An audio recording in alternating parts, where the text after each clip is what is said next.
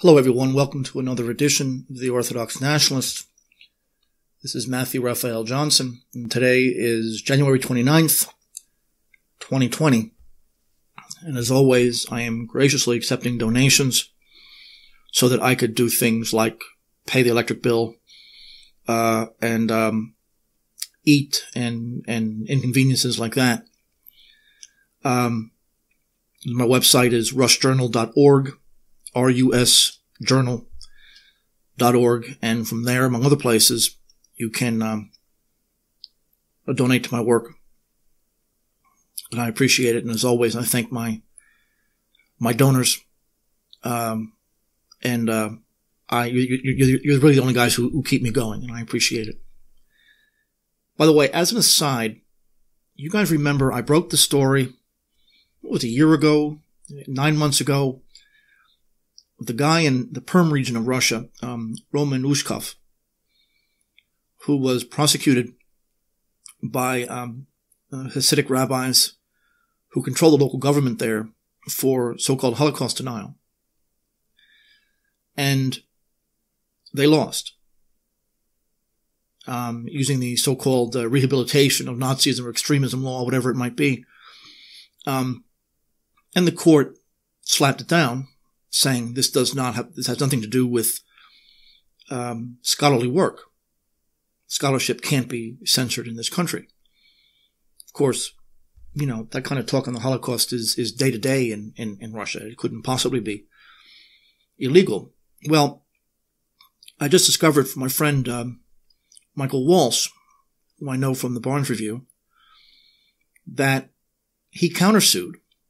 Ushkov countersued and received 50,000 rubles in compensation for being falsely persecuted in connection with his concerns on the Holocaust. Because they searched his house, they took his office equipment, they wiretapped his phone calls, he wasn't allowed to leave the country, stuff like that. A lot of this he didn't even know about. And he was given damages by the court for that.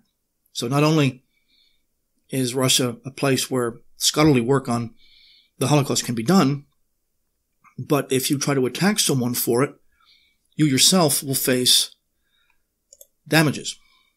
And will be, at least now we have the local precedent for lawsuits against this kind of thing in Russia.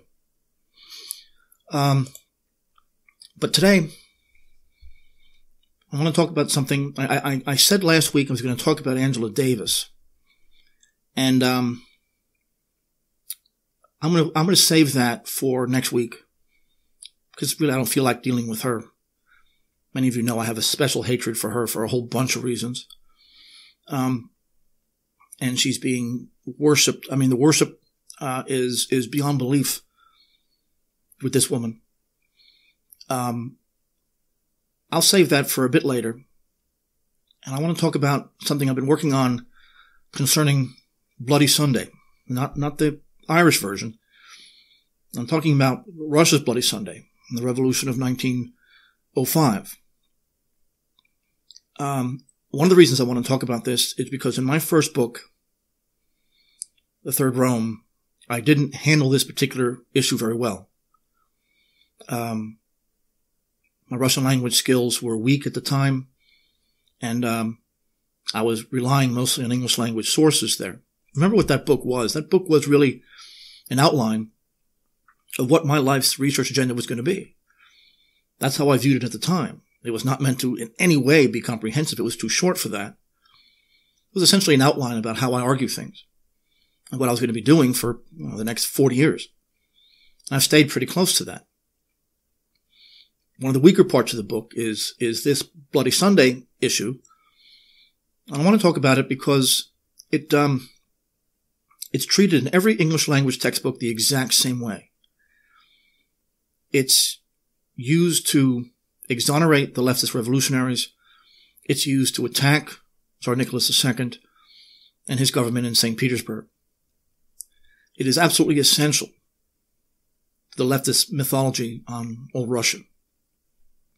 Like everything else in that world, it's pure wishful thinking. I mean, this show has really become taking apart the leftist mythology, one issue at a time, both in Russian and American related issues.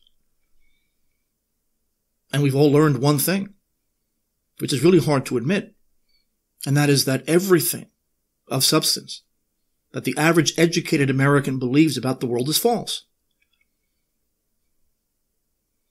And it's hard to admit that because it means that we don't even have a foundation for a conversation with a lot of these people, not even defining the words the same way. And a lot of this comes from that small cadre of journalists and academics who promote these fictions because it's easy. Leftist ideology and academic history are identical. It's one and the same thing. Or I should say academia in general. The establishment story is that Tsar Nicholas, for no reason, ordered his men to fire on a peaceful and loyal demonstration of citizens asking for basic minimum rights. And you'll notice that in leftist mythology, you see this with the military governments in Latin America or South Korea, Indonesia. The bad guy in leftist mythology always acts without any reason or purpose. He kills for the sake of killing. He's brutal for the sake of brutality. They never give a reason for this. Why would these guys spend this level of effort and alienate so many people and have people hate them by killing for no good reason? And of course, no one even asks that question, let alone answers it. But the establishment myth is just that. The killings did occur, of course. And we dealt with the pogroms on this program and elsewhere, where, of course, for the most part, it was the Orthodox who suffered far more than the Jewish population. The Jewish population was very well armed, and probably better armed than the police or even the army was at the time. But as far as Bloody Sunday is concerned, it took place on January 9th, 1905, in St. Petersburg. And I have a Soviet-era Russian language textbook, and this is how it describes it. Hundreds of thousands of workers in the capital, desperate from lawlessness and poverty, indignant at the surrender of Port Arthur, on a winter's Sunday with wives and children, with icons, banners, and royal portraits, with the singing of prayers and the hymn God Save the Tsar, peacefully, with an expression of loyal feelings, processed to the palace square to tell Emperor Nicholas II about their needs, and hope that their father Tsar will protect them from the arbitrariness of capitalists and manufacturers. Rather, the government ordered their execution, spilling streams of innocent blood. More than 4,600 people were killed and wounded on that day. That is the historical equivalent of the F word. Not a syllable of that is true. 4,600. I don't know how they came to such a specific number. But that's, of course, not even close to the total. Tsar Nicholas would have to be insane, and I mean that clinically, to shoot loyal supporters, or to order the shooting of loyal supporters. It doesn't make any sense. And as always, if it doesn't make any sense, it's usually not true. Well, none of these demonstrators ever actually reached the palace. They came from numerous angles. The Petrograd and Vyborg side, and the Fontanka, those who came from the Narva outpost, and the Schisselsberg Highway. So there was more than one procession. And it really was only on Vasilevsky Island where you had a real pitched battle between revolutionaries and guards and soldiers. They had actually created barricades and even pillboxes, and they had planned a violent overthrow of the state using the war with Japan as a pretext. And we dealt with the Russo-Japanese War in 1.5 episodes. So these are connected. They used the Japanese War as a pretext for what became known as the Revolution of 1905-1906. Some call it the First Russian Revolution, though frankly the First Russian Revolution was Peter the Great. And by the way, I'm working on reconstructing some of his rituals to the god Bacchus, who was his patron god, and he had a whole ritual set of rituals drawn up for his extraordinary drunken synod that he created as a mockery of the church. And I'll be presenting that one of these days, although it's very unpleasant to even think about some of the things that he did. But Bloody Sunday used the Japanese war as a pretext in the sense that the press was reporting this war as a loss, as a slaughter. And it was because of the incompetence of the Tsarist military command that it happened. People who listen to this show are well aware that that is not the case at all. But they needed that. Leftist revolution needs warfare. I mean, World War I, of course, led to the overthrow of monarchies all over the place. In America, it was a Vietnam War. For 1905, although abortive, it was the war with Japan. And in most of these cases, it's misreporting of the war, a deliberate misreporting of the war, so as to give aid and comfort to the left. Because without lies, without mythology, you can't be a leftist. Now, newspapers in the capital, the following day, January 10th, simply invented the story from whole cloth. Early on, they had one source, and that was a leaflet that was distributed in the early morning of January 9th in St. Petersburg. And we know this because it uses the phrase, thousands of workers executed on the Palace Square. And that line was precisely in these news stories. And that was used all over Russia and then eventually all over Europe. Of course, the question presents itself that how could it have been possible to publish that on the day after it occurred, since no one was working on Sunday then? Not to mention the printing presses were all on strike at the time. That means that the leaflet was made in advance on the 8th. In other words, a day before the march occurred. So before the march occurred, they were passing out leaflets saying that they were going to be killed the next day. Thousands and thousands executed. Well, the final tally is that 96 were killed.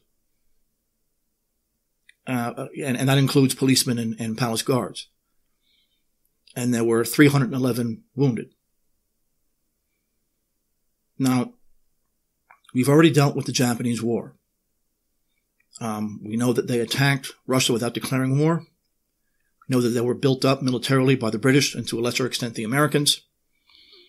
And we know that the Russian press, or actually the world press, was saying how badly the Russians were defeated. We know that that's not the case. But one thing to take from the Japanese war is that, and you can say this is similar with the U.S. and the Vietnam War too, is that Japan was mobilized at 100% of its potential. It couldn't possibly spend another yen on military or government spending. It was at its full maximum potential. They were drafting guys in their 50s as that war came to an end. On the other hand, the internal life of Russia really wasn't affected at all. And there was some increase in spending. There was a small loan taken out, but it really didn't matter. The state bank didn't stop the exchange of notes for gold for a single day. And the harvest of 1904 was plentiful. Industry increased its production, but only part of that was because of the increase in military orders. And you also, as we all know, saw this continuous increase in wages, but not just in the defense industry, but all over the place. That labor, the peasantry, were doing very well at the time, certainly relative to Europe. The increased military spending was covered mostly from the Treasury, but there was some very short-term loans. We mentioned also that Russia was borrowing money at 5%, and Japan had to pay far higher, almost 10% in some cases. And as always, Russia maintained a very positive trade balance. And besides all that, Japan was fighting in its own backyard in areas that it knew very, very well. This area, of course, to Russia was relatively new and unexplored and very lightly populated. And as time went on, of course, the Russians supported the Chinese, while the British and the Americans supported the Japanese. once the Manchu dynasty fell. And we've also talked about the Opium Wars on this show, and that's part of the reason why. China disintegrated until Mao took over in 1949. The other thing to know about the Japanese War is to what extent the revolutionaries were explicitly viewing themselves as assisting the Japanese war effort. In the newspaper Liberation, which was the organ of the Union of Liberation, we read, "If Russian troops defeat the Japanese, which in the end is not as impossible as it seems at first glance, then freedom will be quietly strangled to the cries of cheers and the ringing of the triumphant empire. Only large-scale sabotage in the rear of the fighting Russian army, only internal unrest in Russia could prevent such an outcome of the war. This was the only chance for Japan and for the revolution." People talk about the big bankers financing the Mensheviks and Bolsheviks. That's all true. Almost everyone talks about the German government supporting the leftists. That's also true. No one talks about the Japanese supporting the leftists in this period of time. The former military attaché in St. Petersburg, Colonel Mato Akashi, made contact with Lenin in 1904. So this is actually, just as the war begins, or even a bit before, through the terrorist Vera Zausulich, who I've dealt with also before. And he said to the revolutionaries, he said, "We are ready to help you financially by acquiring weapons, but more importantly, to prevent the movement, your movement, that is, a revolutionary movement, from cooling down and thereby introducing into Russian society an element of constant excitement, of protest against the government." So he began meeting with different leftist groups. This Japanese attaché had a plan to organize armed rebel groups of up to 100,000. The Japanese government, through Akashi, gave the left 750,000 yen, which in 1904, the exchange rate was like $1 to 2 yen. So it's quite a bit of money. Only after World War II did the exchange rate become as unbalanced as it still is today. In other words, the Japanese made a huge investment in the Russian revolutionary movement in this period of time. George Dekhanozov, who became a favorite of Stalin later on, received 125,000 francs for travel abroad.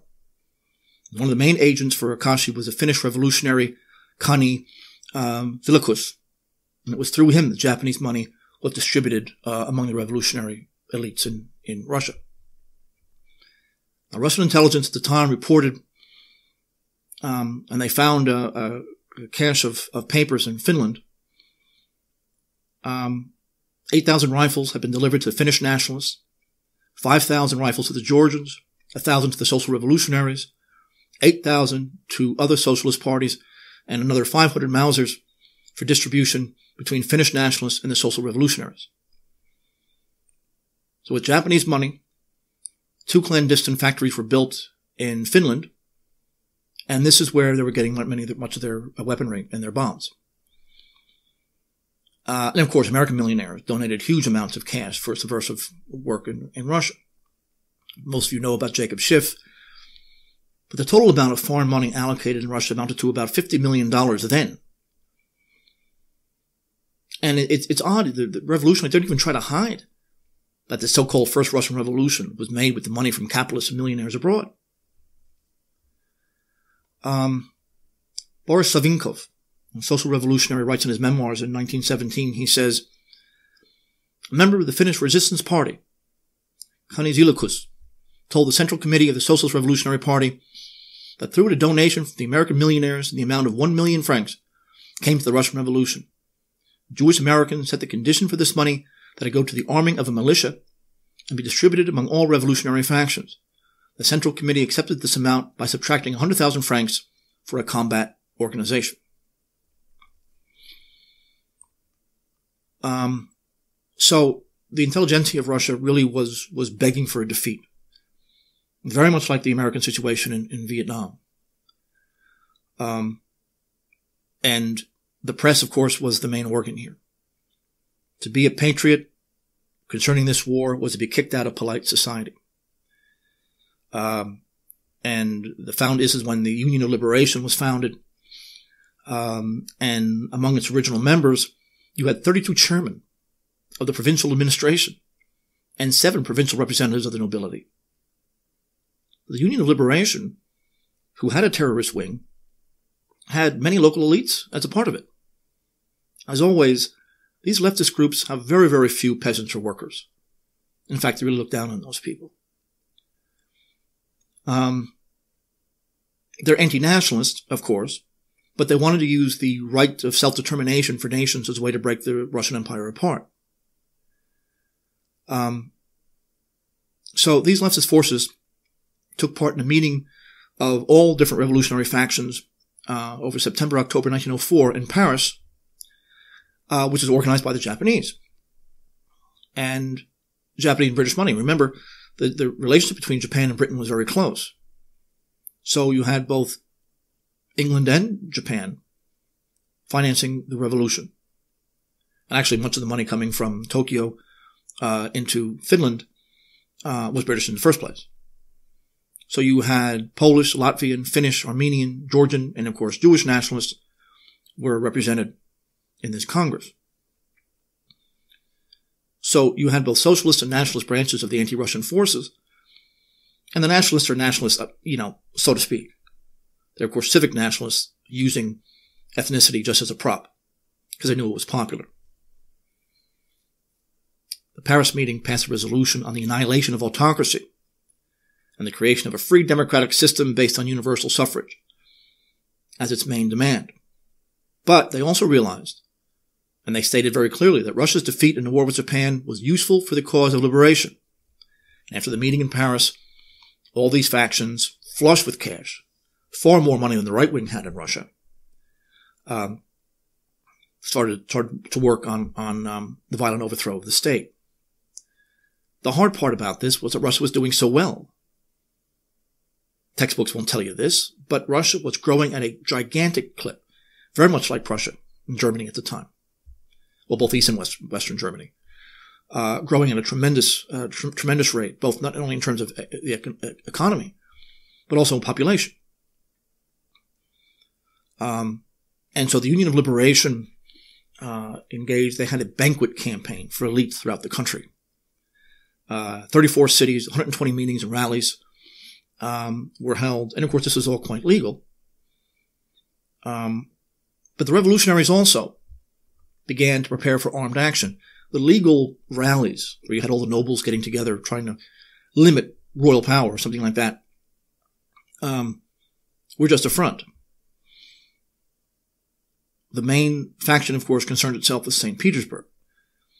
The Assembly of Russian Factory Workers in St. Petersburg, which was a legal group created in February of 1904, had about 20,000 members in the capital by 1905. And of course, you had the authorities themselves participating in this workers' organization. Workers had strong unions at the time, both traditional and new. And it was from Tsar Nicholas that they received the ability to organize. Actually, Alexander III also. But the Assembly defended the rights of its members, abolished all kinds of illegal fines and dismissals. You already had a very strict a labor code in Russia, far stricter than anywhere else. And this group, of course, we call it police socialism. This was meant to be anyway, a loyal labor union. And one of the members of this labor union, of course, was Father George Gapon,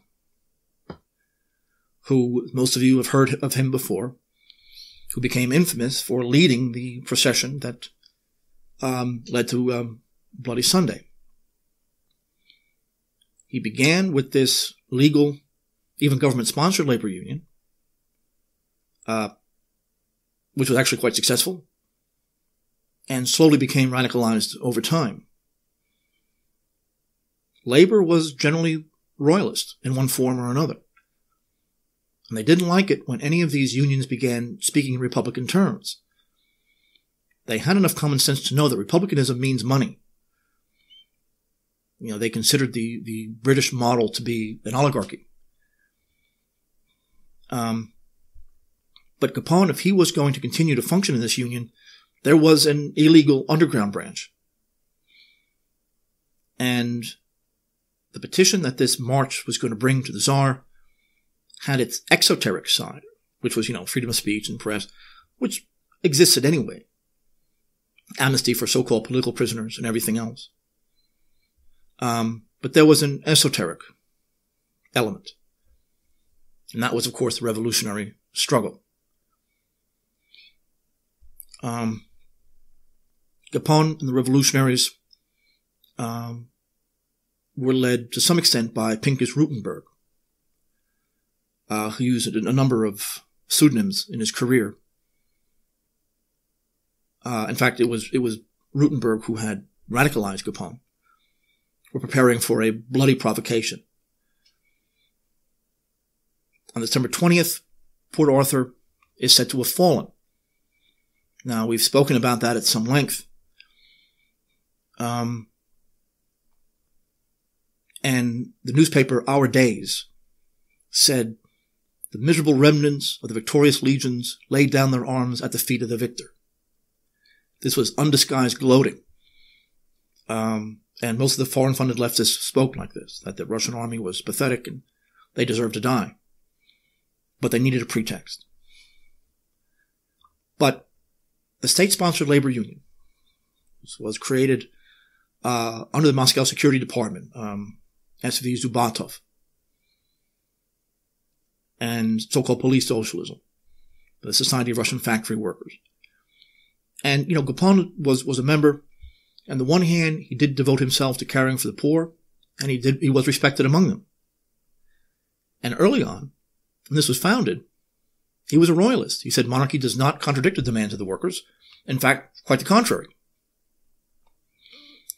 But when Zubantov left the scene, he wrote, and this is Gapon writing here, "With the disappearance of Zubantov, the St. Petersburg Organization of Workers remained in an uncertain position. So when in August 1903, a deputation of 5 representatives of the secret committee came to me with a request to take matters into my own hands, I agreed." Now, that means, one of the original pretexts was the Putilov factory, where Rutenberg worked as an engineer, was the beginning of this series of strikes that eventually paralyzed the country over the Japanese War. Several members of Gapon's society were dismissed. Because of that, the general strike began, eventually reaching almost 150,000 workers in Petersburg. Gapon launched into a storming agitation among the workers. And he persuaded them to create this procession that was going to bring their demands to the sovereign directly.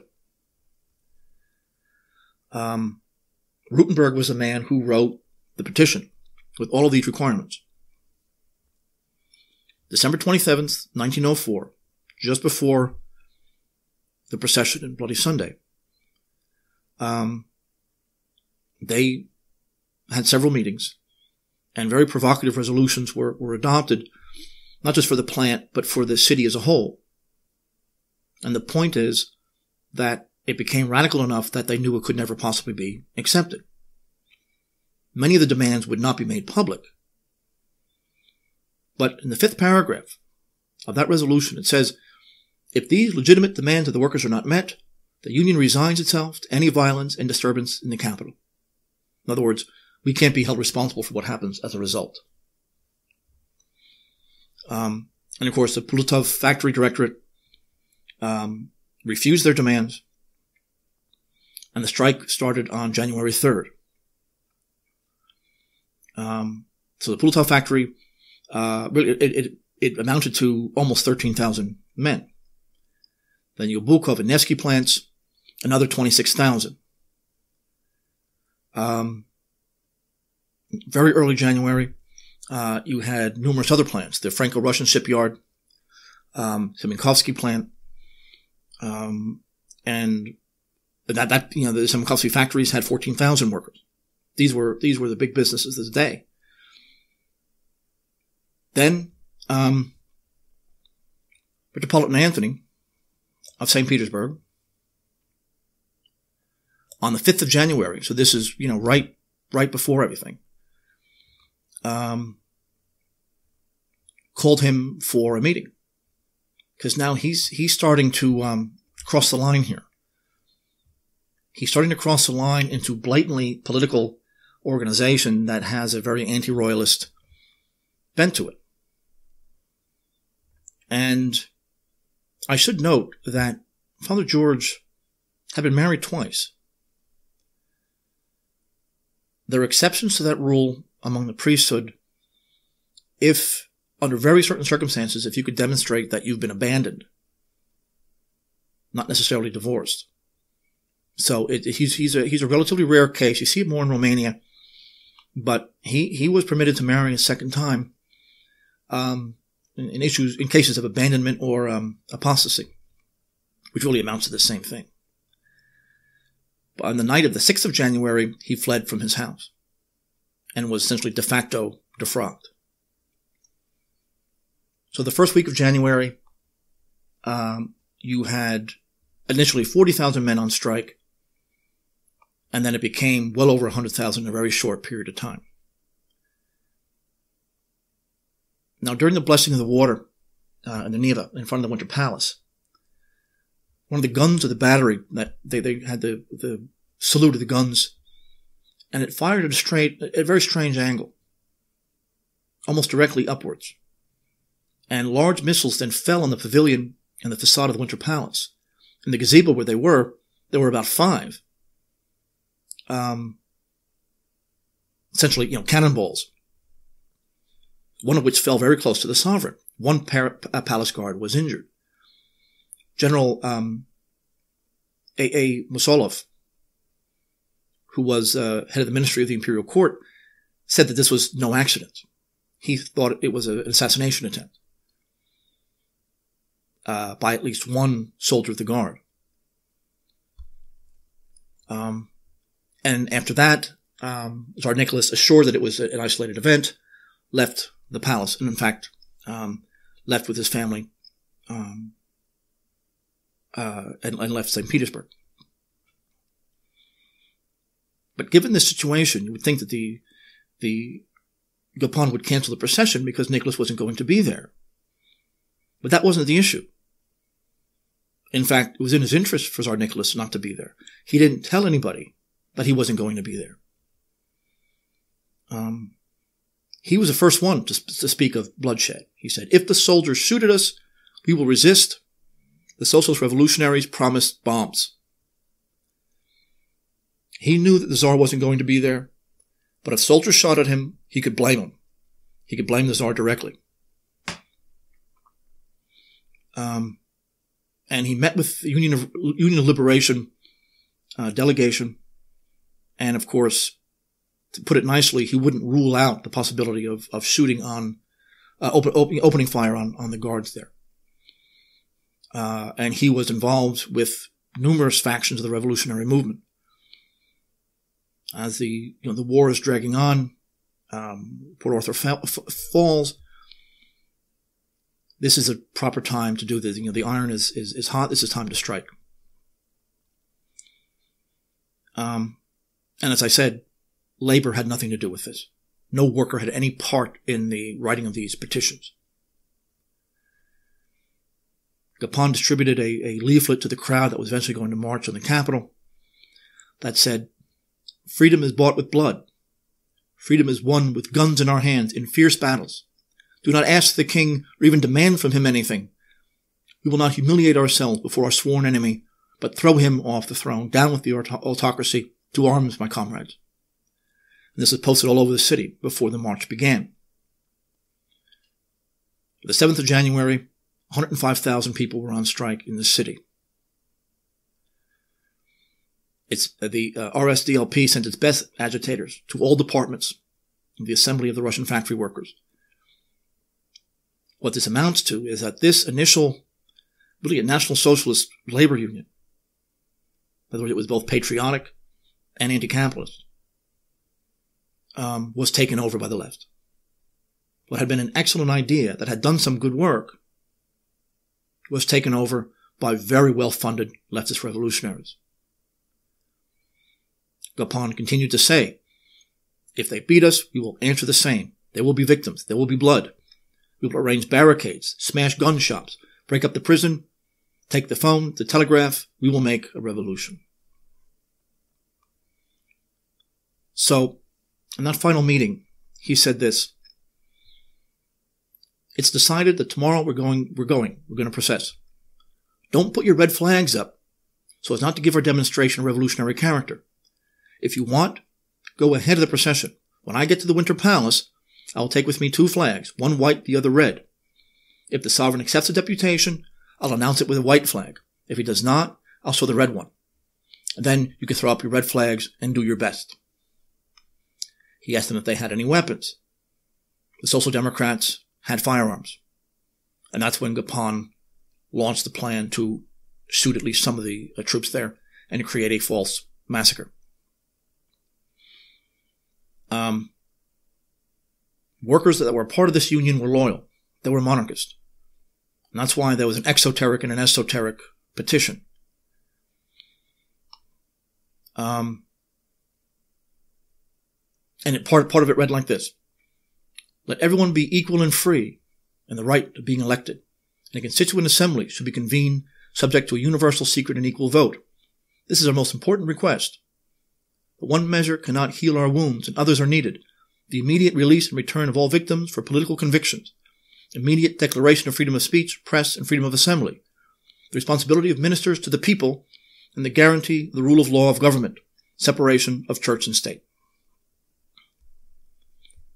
So, at the very last minute, instead of simply economic demands that the workers did support, this esoteric petition appears, containing these kind of demands. But these were revolutionary demands. The fact that there were so many leftist newspapers and rallies shows you there was full freedom of speech. There was full freedom of press. The leftists outpublished the right all over the place. And there was freedom of assembly. Of course, wartime was another matter. But the point was to create a provocation. The left has been doing this since the British Revolution. They need to provoke people into shooting so it could justify their own violence. So, the workers in the legal labor unions were generally royalists, and many of them were doing quite well, did have specific demands, especially when the war ended. They were given these very limited demands, and this is what they were told they were going to talk about. But they were lied to. The esoteric petition was not released to them. In fact, Gopon went so far as to say that the Tsar himself was going to come out and meet them. And he forged the Tsar's words. This actually has happened many times in Russian history. This is what he said, Tsar Nicholas said to him: I, the Tsar of God, am powerless to cope with officials and elites. I want to help my people, but the nobles do not. Rise, Orthodox, help me, your king, defeat my and your enemies. This actually comes from the Bolshevik Al Subbotin. So the point was, of course, to use the crown and the loyalty of the people to start a revolution. The Bolsheviks did this after World War I, or during World War I, claiming that the Tsar and his wife were pro-German, and therefore using Russian patriotic attitudes against them.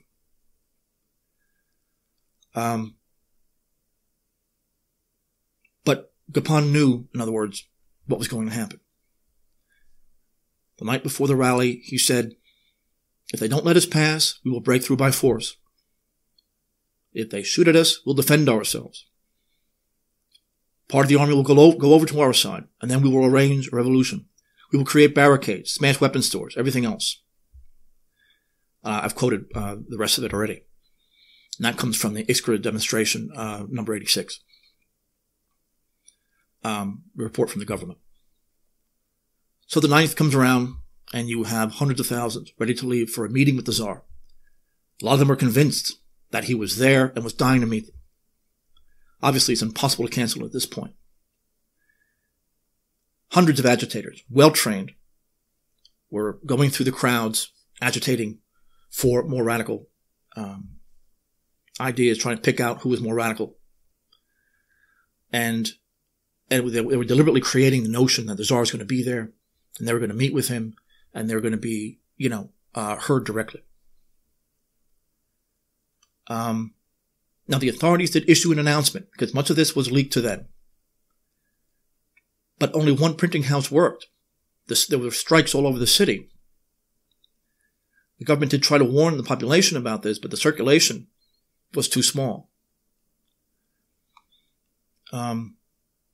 So he says, again, the day before the march, Gopon writes to the Minister of Interior. He says, "Your Excellency, workers and residents of Petersburg must see the Tsar this January, Sunday at 2 p.m. in the Palace Square to express directly the needs of the entire people. The Tsar has nothing to fear. I, representative of the Assembly of Russian Factory Workers of Petersburg, my colleagues, the workers, even so-called revolutionary groups of different directions, guarantee the invulnerability of his person. Let him go forth as a true king, with a courageous heart, to his people and take the petition from our hands. The benefit of the inhabitants of Petersburg require it. Otherwise, the end of the moral connection that still exists between the Russian Tsar and the Russian people will be broken. Your duty, the great moral duty to the crown and the entire Russian people, is today to bring to the attention of His Imperial Highness all the above in our petition attached here. Tell the Tsar that I, the workers and many thousands of the Russian people, peacefully, with faith in him, decided to go to the Winter Palace. May he react with confidence in us, his people. A copy of this document of a moral nature has been taken down and will be brought to the attention of the entire Russian people." Signed, Father George, Gopon, January 8th, 1905. He knew, and of course this was circulated amongst the crowd, he knew that this was a deception. He knew the Tsar wasn't there. He knew that he was planning violence.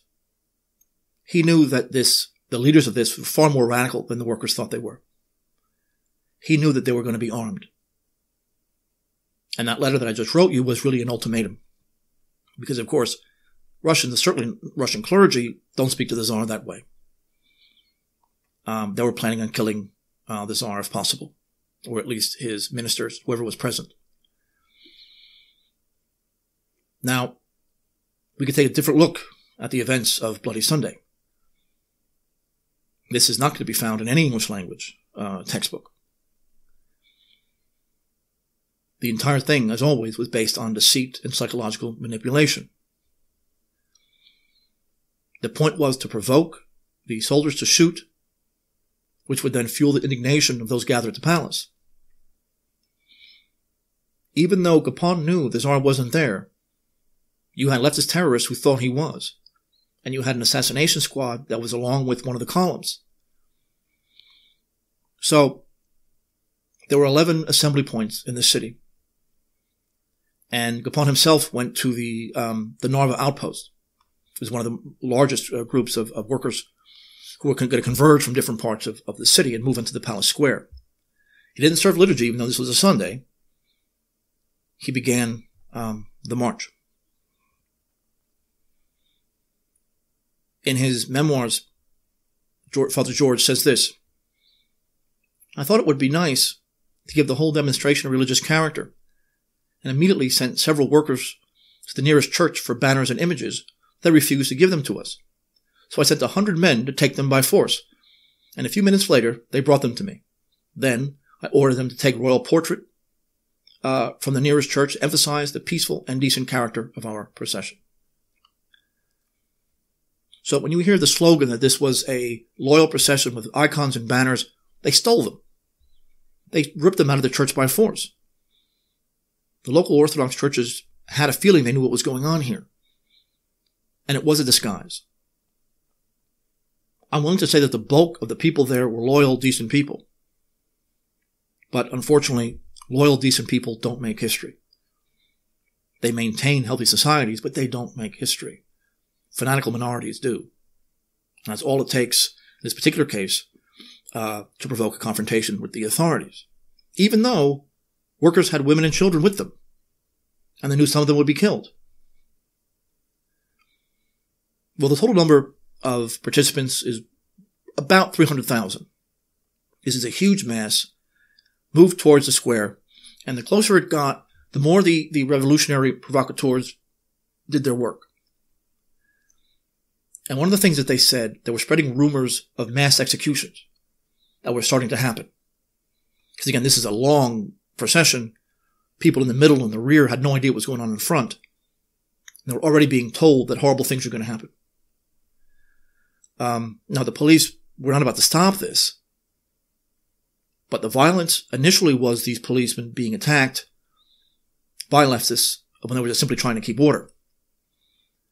And then the march from the Narva outpost, led by Gapon himself, shouted, "If we are refused, we will no longer have a Tsar." And it was only at the bypass channel where a group of soldiers blocked their path. They demanded that the procession stop, but it didn't, because those in the rear couldn't hear. The first shots definitely came from leftists in the crowd.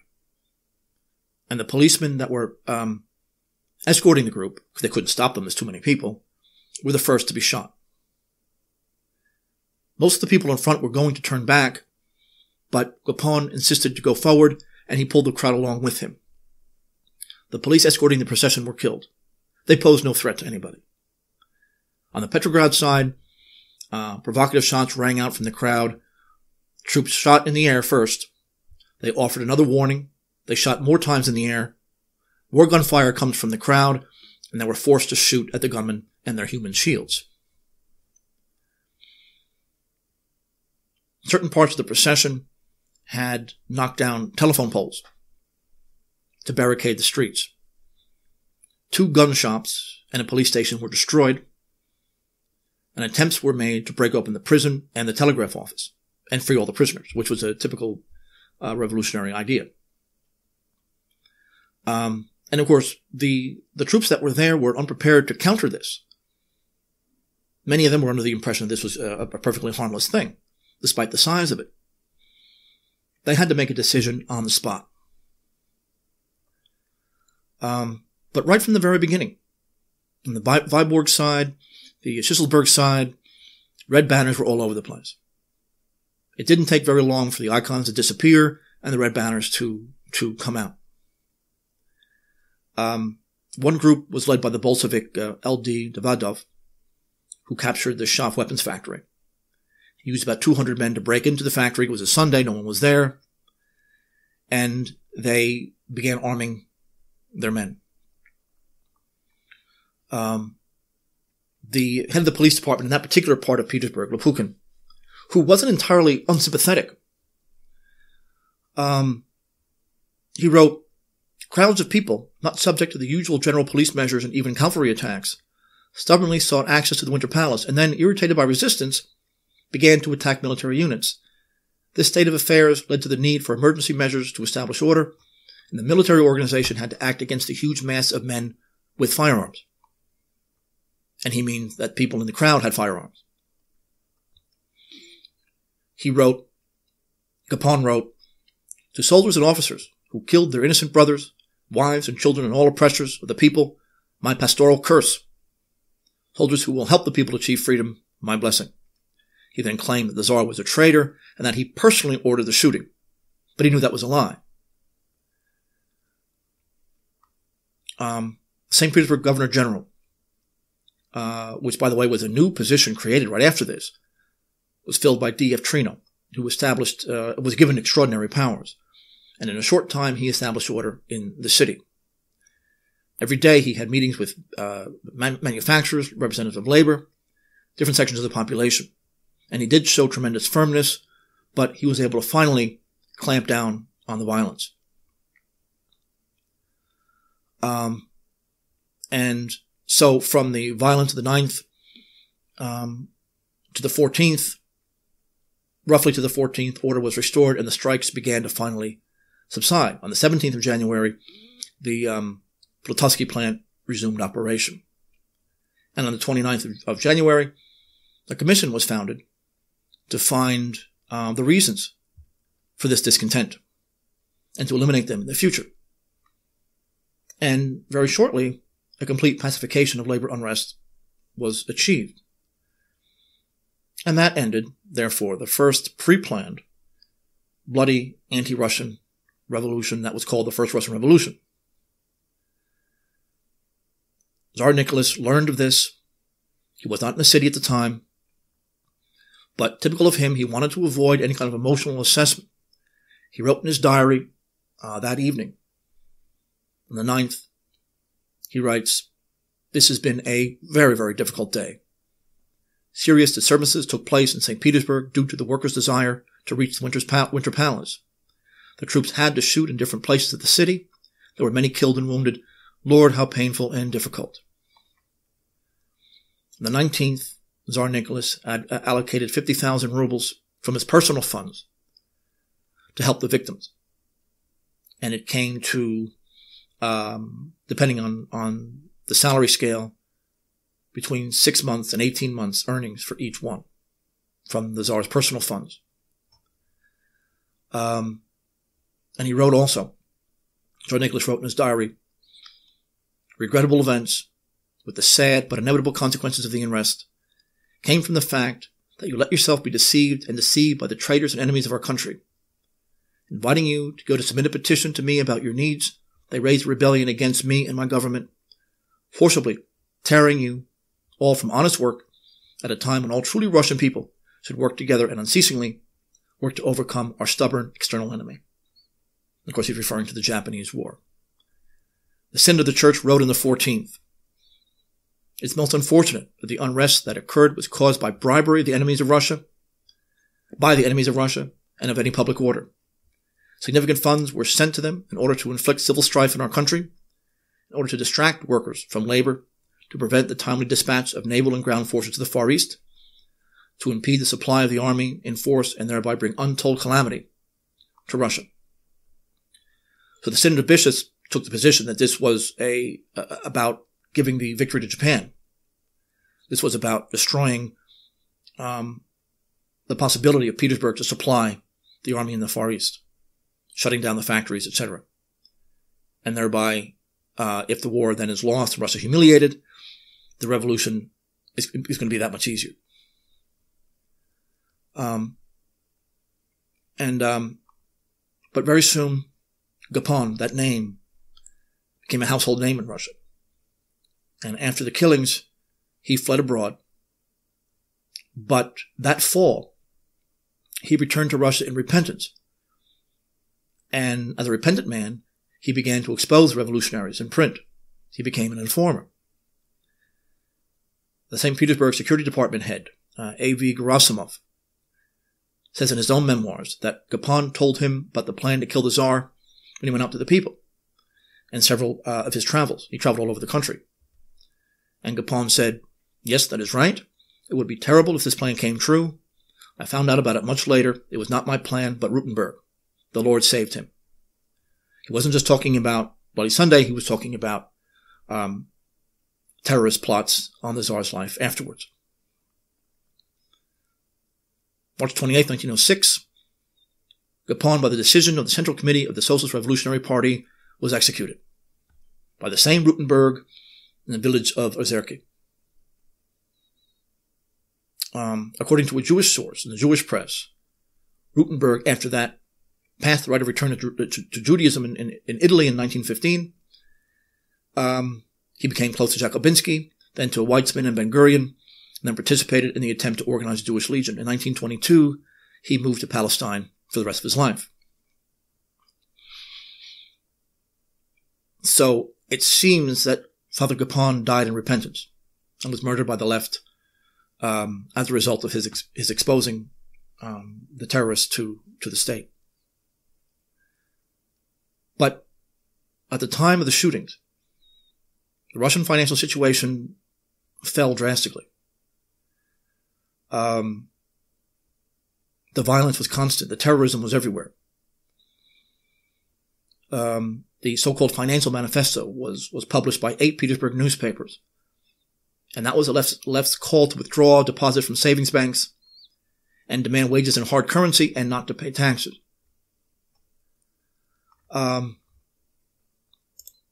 so not only was the violence destroying confidence in the system, where you had thousands and thousands of executions by leftist revolutionaries in this period of time,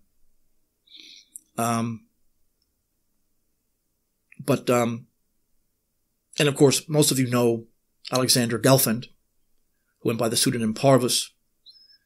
And he is the author of the Financial Manifesto, who was very destructive, which was actually very destructive in the conditions of Tsarist Russia during the war with Japan. The claim, of course, was that the Tsar was deliberately losing the war. This said the same thing in World War I, and therefore stop paying taxes and pull all your money from the banks and don't invest in Russian enterprises because the system's going to fall soon anyway. But Parvus received £2 million from the Japanese. That was his first deposit. And he became the leader of the 1905 revolution. And Lenin even mentioned the importance of Japanese money at the Third Congress of the State Social Democratic Labor Party in the Vaporodd newspaper. And it was Parvus who created the idea of the permanent revolution, not Trotsky. Parvus's whole notion was to try to find the financial divisions in society that could be exploited for the sake of revolution. And his view was that if the revolution occurs only in St. Petersburg, that will mean the revolution will occur all over Russia. The outskirts will then be destroyed afterwards. In 1905, he was 36, and Bronstein, or of course Trotsky, was 10 years younger. And so Parvus became the kind of the mentor of Trotsky when he was in his 20s. And much of his ideological system came from Parvus. And the notion of the continuous revolution on a global scale came from Alexander Gelfand. And these men were millionaires because of money that initially came from American Jews and then the Japanese, and a few years later from the Germans. So to summarize, a substantial part of the Russian army was sent to the Far East. And because of that, the left thought that this was a proper time for a revolution. They were armed with money from the Rothschild clan and the Japanese to organize riots and strikes. And they did bribe local authorities to neutralize them. By the beginning of 1905, many of the most important regions of Russia, complete chaos and lawlessness ruled everywhere. The railway stopped working. And it was so bad that even the emperor himself could only be reached on horseback. Now, because Russia was at war, most European countries would have executed these guys. It's one thing to have a demonstration in peacetime, but in wartime it's a different story. But they got away with it because local authorities didn't have very much power. Remember, police officers per capita were the lowest in Russia and all of Europe. 10 times less than the United States. Bureaucrats per capita were the lowest in Europe. Paris had more bureaucrats than Petersburg. Many of the policemen couldn't even patrol properly unless there was an army of them. And that culminated in the Bloody Sunday killings. And although order was restored by the end of the month, terrorism didn't disappear. Knowing full well that there was no Tsar in the city, this march, under the laws of war, were prohibited. Military patrols tried to stop them. Pre-planned shots rang out, generally with revolvers so they could be hidden, and police and the guards were forced to return fire.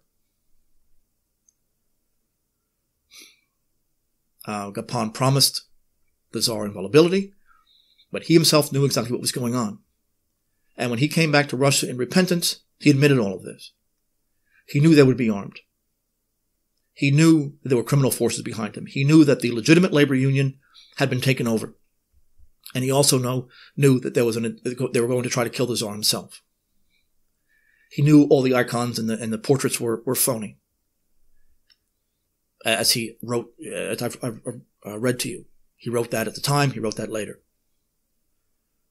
The Vasilevsky Island was a full-fledged pitched battle during Bloody Sunday.